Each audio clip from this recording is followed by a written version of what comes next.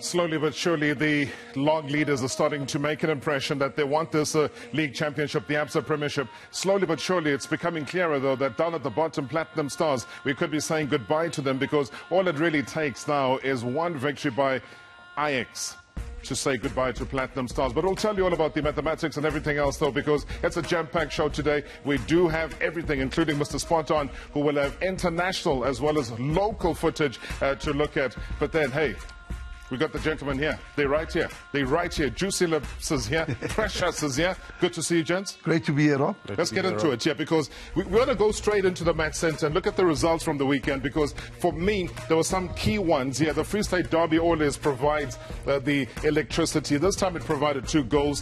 What that means, we'll tell you in a second. But Bidvest Wits, the defending champions, being obliterated by Mamelodi Sundowns, is probably the other big result as well from the weekend. Not the most inspirational game, Cape Town City versus SuperSport United, but SuperSport United are in all sorts of trouble there, down at the bottom of the Absa Premiership. So 3 points for Kaizer Chiefs, excitement on the bench there for them. Platinum Stars in danger with 3 games to go. Amazulu, Orlando Pirates, if you attended that game or you watch it on television, arguably one of the best games that we've seen in local football this season, full stop. Baroque FC coming unstuck against Maritzburg United. And when you see the quality of goals as well that was scored in this game and the quality of what Maritzburg United are all about, then you'll understand why we talk about them as being, well then, title contenders. Now, probably not. Chipper United 1-1 against Ajax Cape Town.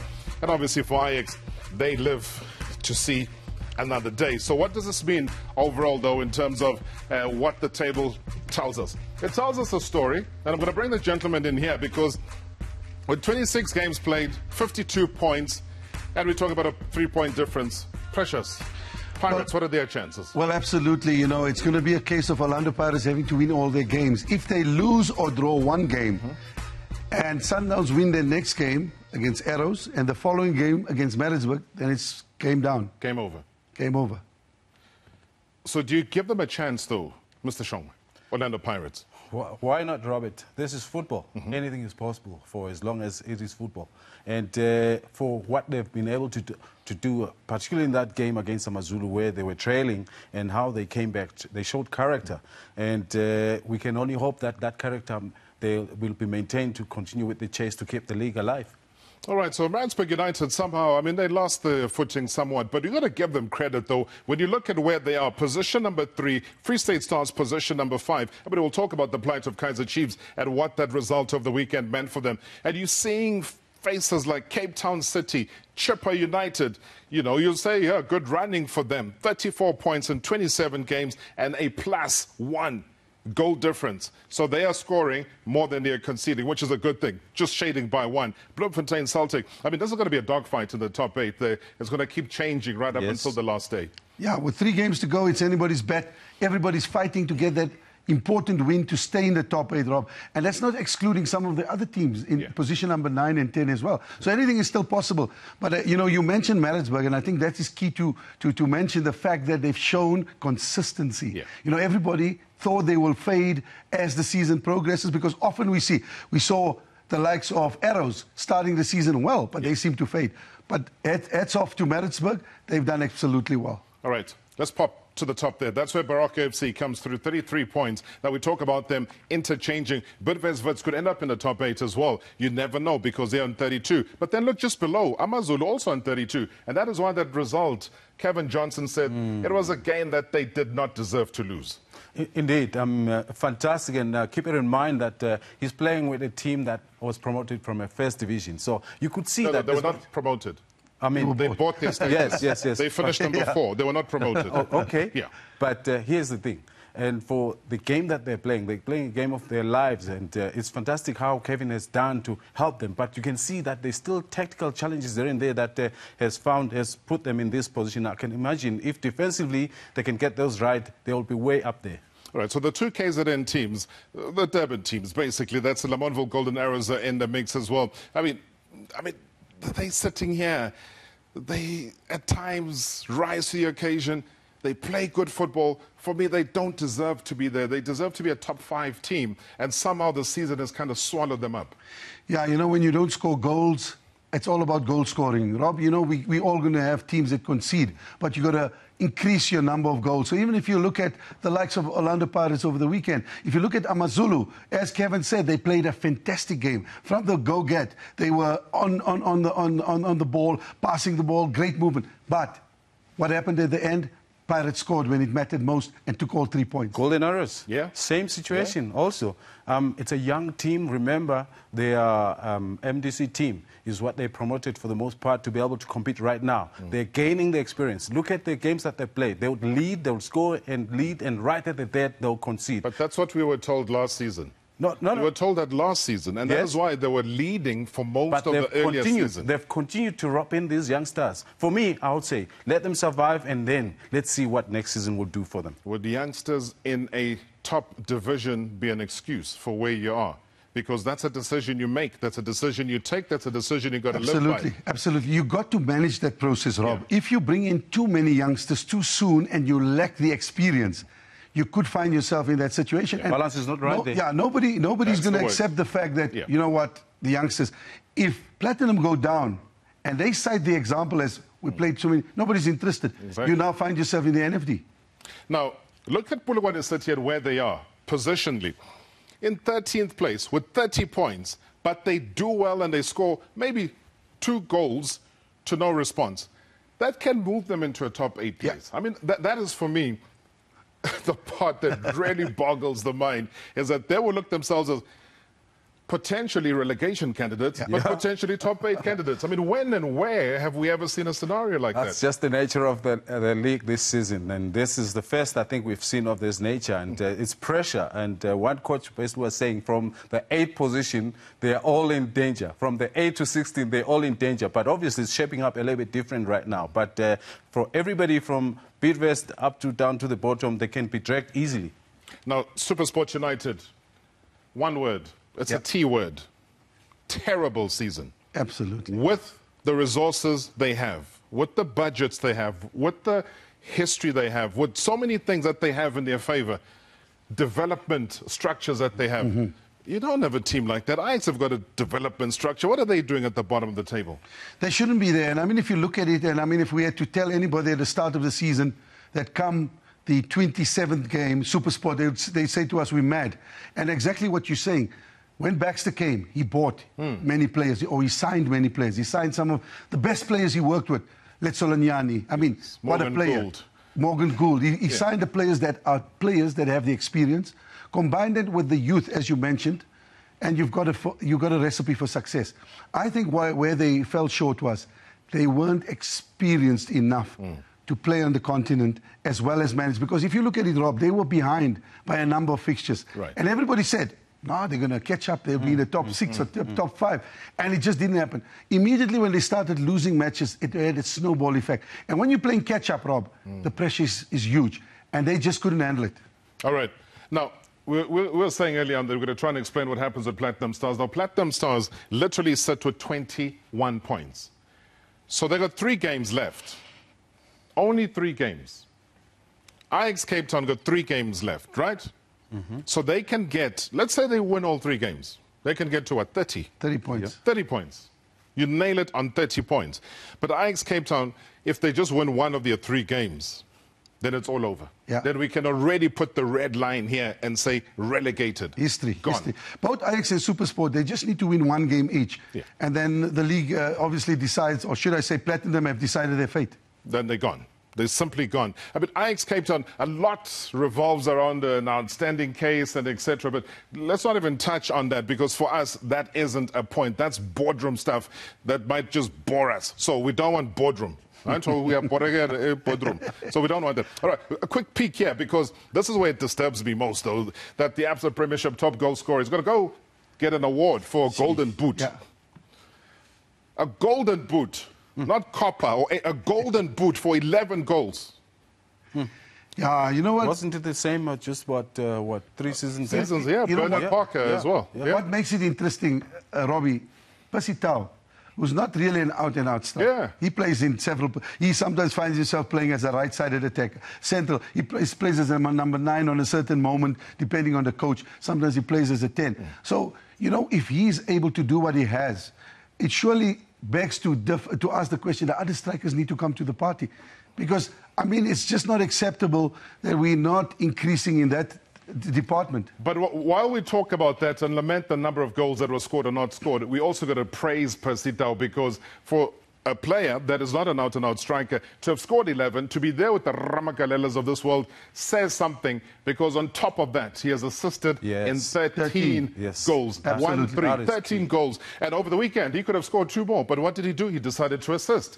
And that's the sort of player that he is. It is extra time. The journey begins right here. At this point in time, I don't think there's any team that is playing and they say the game is not important. Press it down, Ansamu, Ushishi,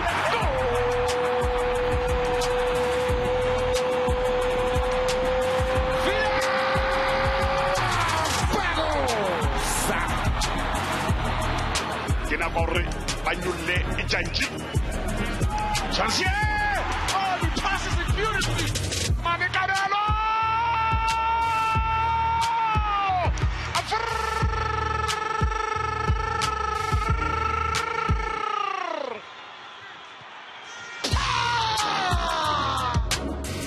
We are just thinking about the next match. This is played from Amazulu. Oh, it's a beautiful goal! Lovely goal to attack his Kenyans!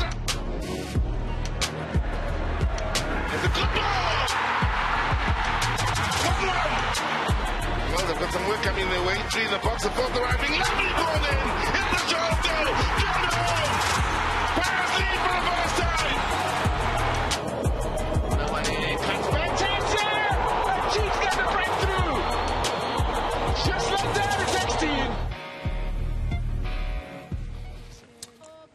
All right, so we are interactive as well on social media, so keep all of those Twitter messages. People also... I find people are still faxing us. I don't know, 2018, sending faxes. But yeah, also do send us your emails as well. Whichever form of communication, we're not going to discriminate against you. All we want is just your thoughts on a beautiful game within the Absa Premiership for this season. It's coming to a close. It's getting exciting. And there's so much talkability about everything as well. And let's quickly remind you as well, because the more we get to the end, the more we run out of time, the more you cry at home and say, but you left out this, and Spot On didn't highlight this, and we don't have time for Kasi Flavor. All right, that's going to come to an end, because from next week, we are going to start the show at 2000 hours. Yeah? Make a note of that. Don't say we told you late. 2000 hours. Make a note of that. Extra time will start at 2000 hours. We'll give you an hour and a half of absolute wonderful reviews as well, looking back at the weekend. Now, the exciting thing, and this has been happening, I remember the Sundowns game when they played against Amazulu. It was a packed capacity crowd, but it was nowhere near what we saw yesterday as well. Pagati Emlazi. I mean, here, I talked about the branch managers. They came all the way through from Hammersdale. Some were even from Gauteng, from Katlehong. They were there, they were attending, holding on very dearly to their branches because they are branch managers. You mustn't mess around. False loop, they were there. They came from Kwamashu as well. But it was all for the love of the game. Who said you need tickets to watch? They paid. They paid their tickets to come inside, and they were there nice and early. I mean, we were there early before broadcast, and I can tell you that the main grandstand was already packed with 2 hours to go before the kickoff of that match. The turnstiles, the safety officer had to come in as well and declare just before halftime that he's not going to be taking or allowing a single person in as well. They were using those trees at times very legally to come in and gain access into the stadium. You know what? South African Police Services did their job. They went there, they dealt with the problem, but they got vantage point. If HD is not attainable, that is the proper HD in between the trees. But you know what? That's the color and the nature of SA football. 14,500 people attended that game. So we just want to salute you for being part of an atmosphere that really made a difference. And the people that were watching at home got the vibe of that. Farouka and Precious is there, together with Mr. Juicy Lips. Now, I don't know, this player, somehow the season's coming to an end, but his season is starting, and that's Eckstein. What's going on? Well, I think he's just peaking at the right moment, Rob. He's always had the potential, but unfortunately didn't live up to it. Yes. But he scored now when it matters for the team, and he got him 3 important points. Changed his game slightly. How did he change it? As an attacking midfielder, more like a number 10. He always played a little bit to the side and never went forward. But I think what has changed this season is beginning to attack the box a bit more. It hurts, obviously, when you get in pools. You get kicked and all sorts of things happen. But let's look at this here, Willie. It's Malanga, obviously, who does a good job of aggressively running to the area, to the byline, and he cuts it back. And look at the numbers. How many times do you get those numbers in the box for Kai's Chiefs? And once it passes, he makes the run, and there's Ukastro there, there's Umun there, and there's Uzulu there. There's everybody available, basically, ready to pounce onto the ball. And the finish was just sublime. I mean, look at the finish from Eckstein. Side-footed it into the goal. Brilliant goal. Oh, that's why you're saying that when you talk about slightly changing his game, obviously it works in his favor and it avoids him becoming a player that always comes off the bench. He can afford now to start. I mean, if obviously you get into a position where you help the team to score goals, not only creating, he's assisting in the process. And basically, I think we're going to see a bit more of him. I can only hope he gets better. You just have to be brave. I think when you are that type of a player, you will get kicked, but you have to be brave. Look at Tau. He gets kicked just about every week, but he keeps going. He never stops. You talk about somebody that keeps going and keeps going very, very strong. Now, he has scored for 6 different teams within professional ranks. And I'm talking about Mopuri Kanyeza here. And this was no different for Rukan. Just take it away for us in terms of what he was doing right here. A player who's matured like fine wine, Robbie.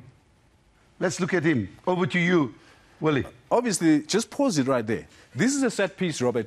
It's in favor of Orlando Pirates, but you look at the spread of players. Each time you attack the attacking third, you want to make sure that you cover these areas where the ball is more likely to go. The first side is covered, the other side is covered, but the central part where the ball is more likely to go is not covered. That, for me, was the first problem for Orlando Pirates. Now, let's see what happens after that. Because they didn't do that, let's see the impact of not being able to cover. Amazulu gets a chance to clear that ball. That second ball should have been a Pirates ball. But even thereafter, Umakola, who was supposed to have played his part here, he does, but not good enough. It's where the ball spills to now that also plays to an advantage. Umhlengi picks it up from there. He's got all the time. He looks up into where he can play the ball. And obviously, Karulu sensed the opportunity here and is alongside Maele, who we thought Maele had an advantage, but because he doesn't anticipate the speed of Ukaruru, he gets beat here. And then, from there, the ball gets played forward. Okay, there we go. And for me, but the danger here is Umhleng had more time to pick on Karulu. Beautiful ball played to start with. Now, let's come and look at what Shitolo does here as one of the central defenders. And his only attention is to the crosser of the ball, or the potential crosser of the ball. But what is happening behind him? Umabudi Kanyesa. At this stage, I thought Mabudi wasn't too far, but anticipation is what really helps him. And the beautiful ball played across, and obviously the more experienced Mapudi takes full advantage of the opportunity, he slots it home. Oh, I mean, it's great of him because you look at a player now who's kind of ended a 9-game run without scoring a goal, and he came very, very good indeed. You've got to go back to November of last year to when that happened. But let's move to another player here who's been, he's just been racking up as well. Man of the Match awards has been the dominant force as far as Orlando Pirates is concerned, and that is Umusa Nyatama. What's he doing right, Farouk? He is an integral part of this team that has reinvented himself, Rob. And we look at it here from a defensive perspective. We look at it here from Amazulu's perspective. If you look at the organization here, a lot to be desired. If you look at the area here, you've got 5 whites, in fact 6 white shirts being marked by 4 players. And as the ball is played in, Nyatama gets on the end of it. Now, if you look at it from another angle, you'll see why we say that it could have been done better. Look at this player. He should have been marking or double marking a player. This player should have come in there because you've got 3 players in the wall. You don't need another player. And if you look at it from there now, you'll clearly see that 3 was sufficient even for the short free kick that was taken there. But you need a player in front who's a blocker, and you need a jumper. And if you look at the spaces between these players, that wasn't the case. You had AmaZulu players standing around doing absolutely nothing. We understand the player here he will take care of the second ball. But what are the other guys doing? And if you look at where Nyatama manages to get between the players, I think Kevin will look back and say, this was clearly poorly defended. There we see those players in the wrong position. This is where they should have been. Now you look at the way they're defending here, Rob. Look at the space between the lines. So Mbata was left with absolutely no cover. And when a keeper is in a situation, and Willie will allude to it, when he hasn't got the cover, you're exposing him, and Nyatama took it. Well, he certainly took advantage of that. So a player who individually for Orlando Pirates here, gentlemen, you've got to give him credit for that, has been responsible for 7 goals. He himself has managed to score 4. He's assisted in 3 of those goals. And there he was on the day yesterday, providing a header to give Orlando Pirates that lifeline to bounce back as far as that game is concerned. But then, Uqalinge, I mean, here's a player that I spoke to. I mean, we'll have a look at it. We won't illustrate... We won't take a illustration on this one. We'll just have a look at the player just in terms of what he does overall, managing to get into the box there. It's a bit of a scramble. He takes a direct hit at goal. Brilliant. I mean, it's anticipation. Yeah. Anticipation. He sees there's already 2 in the box, so there's no business for him to encroach into the box, but waits and see what happens. That ball fell perfectly. But again, AmaZulu, look at 2 players in the center of the box with no green shirt in between. That is another problem that Kevin Johnson will have to deal with. But Daling, of course, perfectly positioned and... well taken shot. Goalkeeper possibly unsighted slightly. I was going to say, the goalkeeper seemed to have not covered his near post sufficiently. Yes. But you can't take away anything from Kalinge's goal there, Robbie. He struck it with pace and accuracy. And, you know, for any keeper on the day, he could get beaten with a shot of that quality. All right, you talk about that quality. Let's not waste any time and go back and repeat that goal here, because the attack comes on the left. I mean, this is the same player who in the game against SuperSport United came on literally in the 81st minute. He had about 9 minutes, and he said in the post-match interview that at least this time he had a bit more time when he came on to settle down, acclimatize, be able to read the game a bit better from a playing perspective, and look at where it ends up. Boom. And, of course, remember, he's been injured for quite a while. That's why he hasn't been playing. And even him coming on in the previous games, picking up a little bit of fitness, that's why he's beginning to feel a little bit better to play more. And he's rewarded with a goal. I mean, I know some people at the stadium are a bit confused and saying, why is Kalinge wearing a bra? No.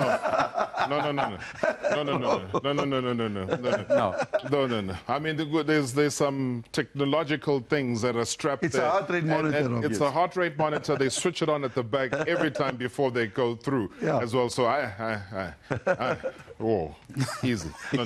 He's not wearing that. He's not wearing that. Let's talk tactics slightly here.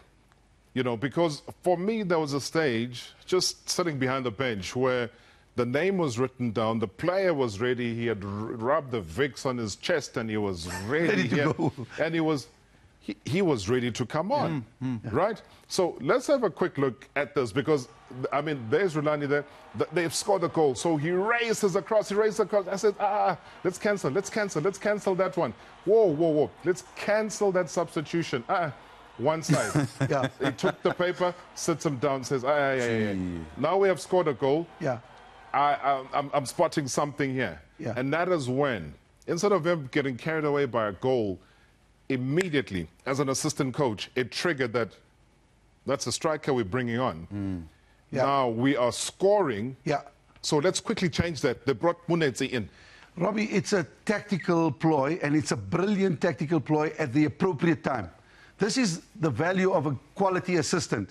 He saw the reason to quickly change it, because at that moment in time, he realized that they were a goal to the good. They needed to lock the game, and they were not chasing the game. So the initial thoughts was, it's 1-1.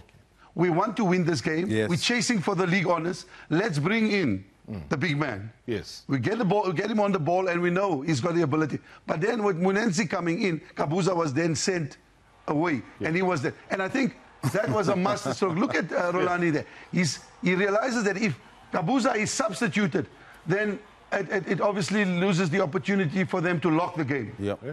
I mean, there it is. And like I'm saying, it literally took the paper away. The fourth official was logging on the number of the player to come on. But he has the right, up until such time as he has signaled to the referee for the player to come on, to change his mind. The goal came in, changed his mind, had the mind as well. Yes. To see that. That for me is brilliant. To think that the coach didn't even say, the head coach that is, to say, okay, no, yes. Go. They basically are of the same mind. They're in the same wavelength. Then he calmly accepts the situation and he understands this is the call of the hour. Yes. They need to lock this game. And considering at the way AmaZulu were coming at them, AmaZulu were far from being finished at the time. There was still a possibility that they can get an equalizer. And it was clear that they need to make a decision of this nature. Just one point, Robbie. This is not something that he did unilaterally. This is something they discussed before. So it's not like he did it to sort of undermine the coach. This they discussed in the pre-match. If we come to a certain moment and we are on equal terms, we will bring in Gabuza. But obviously, if not, if we score, then we lock the game with Munenzi. So this is actually the synergy that Willie's talking to. They both on the same wavelength. But like I'm saying, that the ability to log in your thought pattern at that moment when you're celebrating a goal, and you could see Munenzi was there. He was one of the players who was warming up already anyway, and he was celebrating, not thinking that he was going to be the player to come on. But then I did pose a question to the coach post the match. Let's hear it in his own words, why that decision was taken. At that stage, very unfortunately, that Gabuza was supposed to come in because we wanted to go for a win, clearly. We have then scored a goal, and having that in mind, we have stopped the substitution in order to close the shop, as they are calling, putting Munetsi inside, ironing that defensive aspect, and looking forward to win the match. All right. I mean, there it is. Different facets of the game. Eh? Different facets of the game calls for a certain decision. And this is what Pirates had in mind. And that's why when a goal is scored at any stage of the game, it forces a certain train of thoughts from the bench. And this is one of those that we saw coming alive at a very critical time of the game. All right. On a quick, I'm not sure if we have this here, because when we're talking about tactical change, and I remember I was flicking my mind back to the game when they played against Bloemfontein Celtic, and then Augustine Mulenga was the key factor. We talked earlier about Kalinge being the key factor, coming off the bench and then being able to score. So here now, I mean, we saw it even in that game. Here, super sub comes in. Not just any ordinary goal. A star goal from him. And he's a player where we're expecting a lot from him in any case. He comes here with a massive reputation. Well, it's so gratifying when a plan comes together, and coaches normally work on these aspects. And, you know, Mulenga didn't disappoint. When he came on, he scored a very, very important goal. So, you know, sometimes your plan doesn't come to fruition. But in this case, you as a coach and a technical team can pat yourself on the back and say, well done. And again, it is the teamwork, and that is why we would talk about the tactical changes. It's a tactical change. Now, I mean, coach didn't expect me to ask that question, but then he answered it in a way that says, you know what? I understand. Yes. I understand why my assistant did what he did, and it is fine. It is what we do together. So that is why we're able to capture as well with our SuperSport cameras just that little bit of action, what it means. We translate it for you right here on Extra Time. Now we're going to head into a break. When I come back again, there's still so much more, including Mr. Spot on. Hey, Spot, I don't know. The whole Gigi Buffon thing still baffles me. I don't know why he was getting excited, but we'll go as far back as that controversy. Persita, was he offside? I don't know. We'll hit the break, but let's find out what the coaches had to say post the match in their own words. We had the better chances in the first half. I thought we played good football. Overall, a good game of football. And for the 9,000 people that have attended here, I think they saw one of the better games in the PSL this season. Yes, one is looking to win the league. The other one is looking to get points to stay on top. And I thought we both gave ourselves a good account of ourselves. Unlucky for us today, we go home losers. But I think we can take a lot of this game out into the last three. First of all, if you really want to build a team, you need to bring them to this stadium against this team to mature, to grow, because this match is helping like five other ordinary matches, from the point that this is the team that does not allow you to stand on flat foot all the time. You need to be on toes from start to end. We have started on the back foot, allowing them from counter-attacks to surprise us. One counter-attack they scored. Later on, we came back in the game. I personally believe that situation, it was a clear chance for the goal. It was supposed to be red card, but it's not mine this to look at. We scored from that set piece practically. And then on halftime, we regrouped and we went all out, knowing that we are tired from the Wednesday's game. And knowing that we need, with possession, patient build-up, to build a situation that will bring us in chance to score. That chance finally came. We have later on looked to close the game, and we won this game. I'm very happy because it is an effort of the team, technical team, but before anything, total credit to the players, because they really shown what is meaning jersey to them, what badge is meaning to them.